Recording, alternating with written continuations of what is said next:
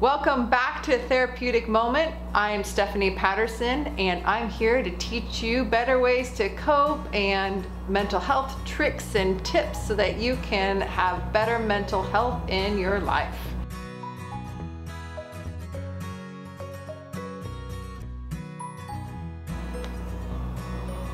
Oh. Are you getting enough sleep? No, like really getting enough sleep, like 7 to 9 hours every night of solid sleep. Or if you're a teenager, it could be 8 to 10. Or if you're a kid, school-age kid, you need 9 to 12 hours of sleep. And if you're not getting enough, you might feel really tired, lethargic, maybe moody, difficulty focusing or concentrating, or reduced libido. Any of this kind of sounds familiar? Maybe you just feel plain old tired. Well, today I'm going to go through and teach you how to get some solid sleep. Let's go. Tip number 1, use your bed only for sleeping or intimacy. And that's it. And the reason why you want to do that is because your brain, it makes these associations with things. And so, you know, like if you go sit on your couch and you watch TV every time you sit on your couch, well, when you sit on your couch, you're going to automatically reach for that remote because you just do it automatically. Or if you eat at a certain table in your house, every time you sit down at that table, you're going to start feeling a little bit hungry because your brain has linked those two things up. So it helps keep our lives on automatic, so we don't have to think through every single thing that we're doing, which is really nice. But sometimes it can work against you. When those associations go a little bit wrong direction, you might have a problem, you know, such as if you use your bed for work, then every time you go to bed, you're gonna be thinking about work. Maybe you worry about things. Maybe it's your to-do list that you run through, suddenly remembering everything that you forgot to do that day. If you eat on your bed, you'll associate eating with on your bed. Maybe Netflix, Facebook, video games, or being frustrated from trying to sleep. If you do those things on your bed, then when you go to fall asleep on your bed, your brain's going to be super confused on what it is you're trying to do. So refrain from using your bed from all of those activities. I know it's a cozy place to sit, but please don't do it. Save it. Save it only for sleep or intimacy. Okay, so that means you might have to rearrange things a little bit. Either get in the habit of using the other rooms in your house for those activities, which is a really good alternative if you have free range of the house, just to stay out of the bedroom completely. Or if you're in kind of a roommate situation, or you feel like really your room is your only place that you can safely hang out, well then create another space in your room for that. Maybe you have a little table and chair. Maybe you have a cozy chair in there. Maybe you just have a pile of pillows in the corner where you can sit on the floor and do those activities, you know, working, schoolwork, listening to music, doing crafts, whatever it is, Netflix that you like to do in your room on your bed, do it somewhere else off of the bed, okay? Keep the bed, it needs to be sacred just for sleeping, so resist. Number 2, you gotta make the bed tempting.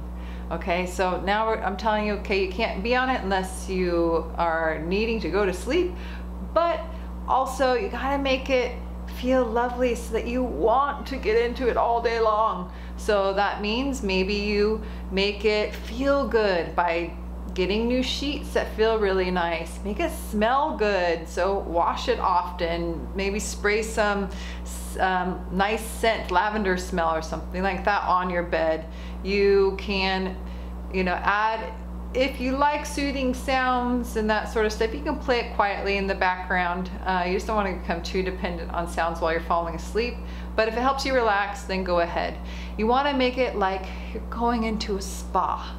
You want your bed to look like it is so tempting to get into it, but then you don't.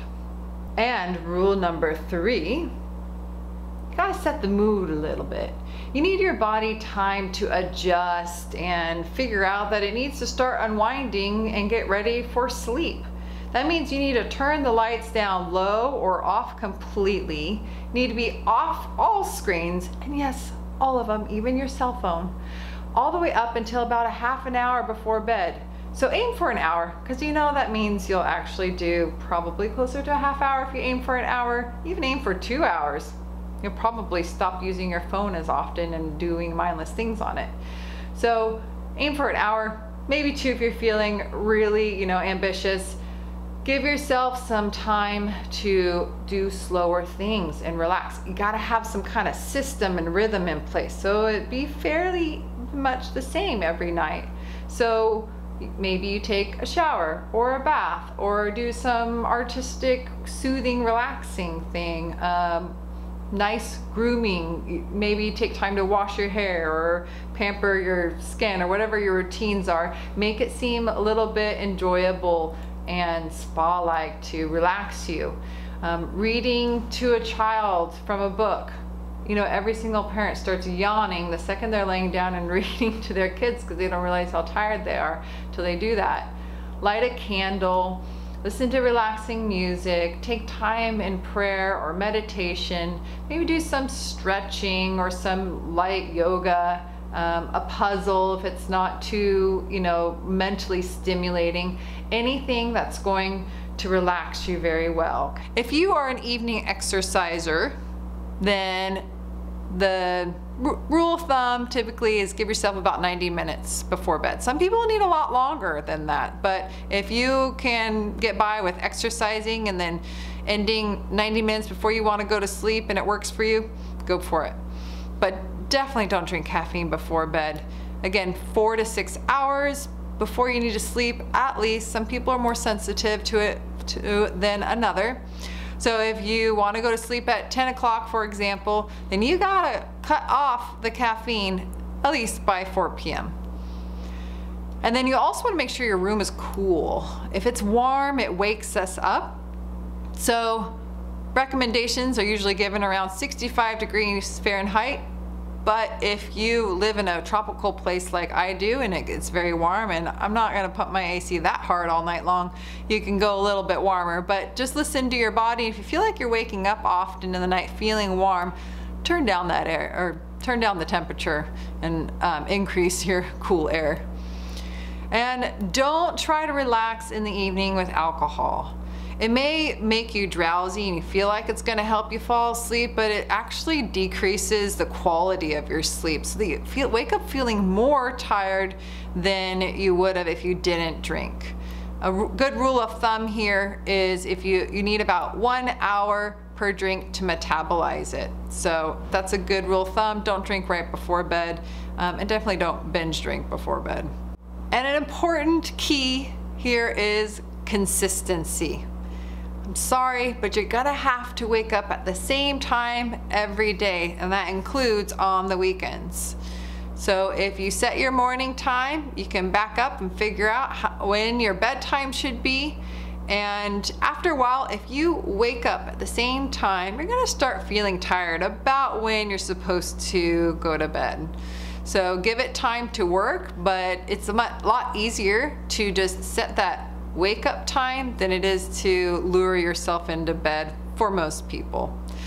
But over time, you should be able to retrain your body into that new timing. Now, what do you do if you can't fall asleep? Maybe you're one of those people whose mind just wanders and worries and remembers, oh, forgot to do this, or I need to go check that, or I'm really worried about this person, and you just lie there trying to sleep, but you can't get a wink. Well, recommendations are, if you're laying in bed longer than 20 minutes and you're really trying to give it a good, honest effort to sleep and it's just not working, well, then get out of bed and go do some activity that is very non-stimulating. So that means no screens, very minimal lighting, but you could read from a book, or you can fold laundry or clean out a kitchen drawer or two. You can do a little bit of deep but slow, deep cleaning, but you can do it nice and slow, be methodical, and trying to kind of lure yourself back into a sleepiness. And as soon as you feel that urge, that yawn coming on, or a little bit of tiredness coming, then go back. Don't try to finish whatever it is you're doing. Go back to bed, lay down, and try again for another 20 minutes. And if you still can't sleep again after those 20 minutes, then you get up and try it all over again. If you do that with consistency over time, you should be able to retrain your brain that your bed is for sleeping, and it should be able to adapt and switch. So after implementing these tips for a few weeks, if you are still struggling with getting enough sleep that you want, consult a doctor. There might be other reasons why you are having a hard time, and it's definitely worth the time and effort to contact your doctor and get those things figured out. Because not only is your physical health at risk here, but your mental health. If you're not sleeping, it's going to be really hard for you to be a pleasant person to other people, but to be a pleasant person to exist within yourself too. So sleep is essential, and I am excited for you to try out these tips and see how you can improve your sleep, and I hope you have a very wonderfully restful night.